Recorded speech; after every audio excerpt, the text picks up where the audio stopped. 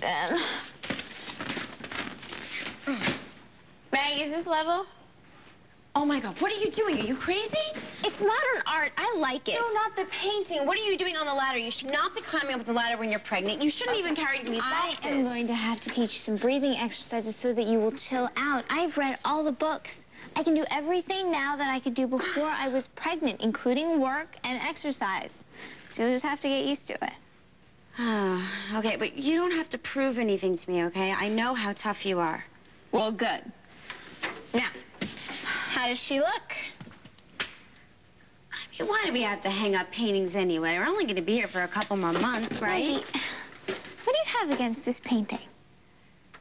Well, honestly, she freaks me out. Come on. Can you imagine waking up in the middle of the night and locking eyes with that? Nightmare City.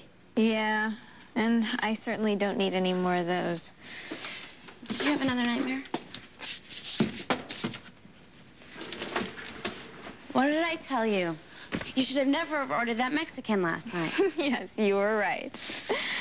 Okay, so no more Mexican late night and no more three-eye paintings. Too scary.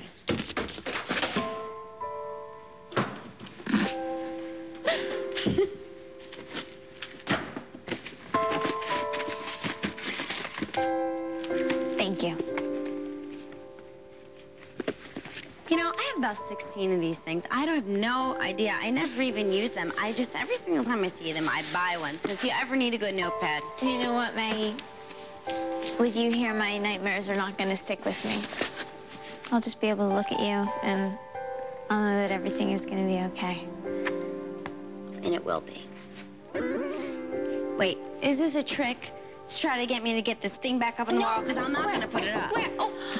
Oh, a visitor. Our first visitor. I bet you missed your mother. She's probably going to bring in a potted plant the size of Rhode Island. I hope not, because if it is, it's probably a Venus flytrap. Okay, I'll get it. Oh, hey, Reggie, what's up? Hi, I need to talk to Bianca. It's an emergency. Oh, okay. I'll go back to the dorm. I have more boxes over there, and I'll come back later.